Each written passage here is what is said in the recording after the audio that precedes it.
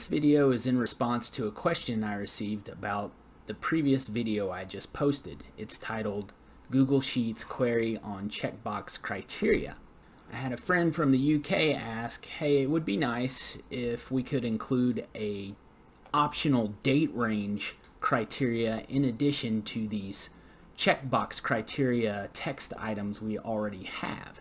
And I agree. So one thing I just want to point out before we jump into this is since my friend is in the UK, I formatted dates and currency amounts in the UK format. So please keep that in mind. This is UK date format. So what we want to do is create a query that will pull back results based on a date range only if this checkbox is selected. If it's not, we want to pull back all of the dates. So in a nutshell, what we need to do is insert two different queries inside an if statement that is dependent on whether or not this checkbox is selected. So the first thing I want to do though is just build the date portion on top of our first query. So what I'm going to do is within our first select statement, I'm going to insert an and statement, and we want to point to column I because that's where our note date values are. So we also want anything in column I that is greater than or equal to the begin date of our date range criteria if this box is selected. I'm going to end our select statement right now. Before I come out of the double quote, I'm going to insert a single quote because our date value needs to be enclosed in single quotes. And I also need to precede this with the keyword date. So we're going to use the and symbol to concatenate our date value, and we need to use the text function to format our date value. So I'm going to select that cell. We're going to format this as a date, and what I found is regardless of what country date format you have, the text format to insert in the query function is the same. So it's going to be year, 4-digit year, 2-digit month, 2-digit day.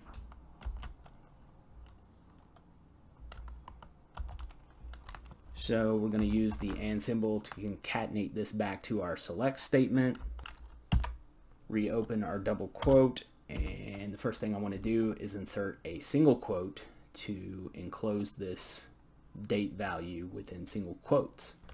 So now we want anything in column I that is less than or equal to the end date of our date range. So what I'm going to do is copy everything we've already created here,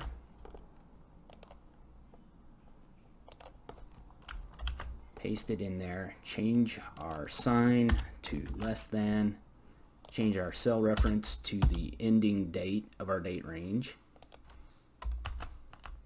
and end our select statement with a double quote.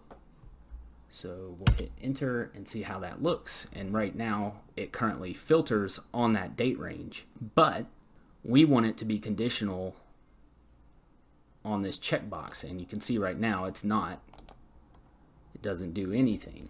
What we want to do is insert an if statement. So if the value in cell I3 equals true, and the weird thing about this is you do not need to enclose this true value in single quotes like you have to with some of these other items in the query select statement. I guess it's because we're dealing with the if statement in this case. So if that cell has a checkbox or a value of true, which is the same, we want to perform this first query. If it is unchecked and therefore false, what we want to do is run our original query without the date criteria. So what we need to do here is end our select statement with a quote and add another row header label for our second query statement. And now if we uncheck this box, you can see we get all of our date values. If I select all the way down, we have a count of 37 rows, which if I go to our data set, we have 37 rows counting our header. So that pulls back everything. And if I select it again, maybe I expand our date range to maybe August 1st, you can see it adjusts accordingly. And if I uncheck this, we get again all our values. I hope this helps. If it doesn't, let me know, leave a comment. You won't hurt my feelings. Appreciate the input and your comments.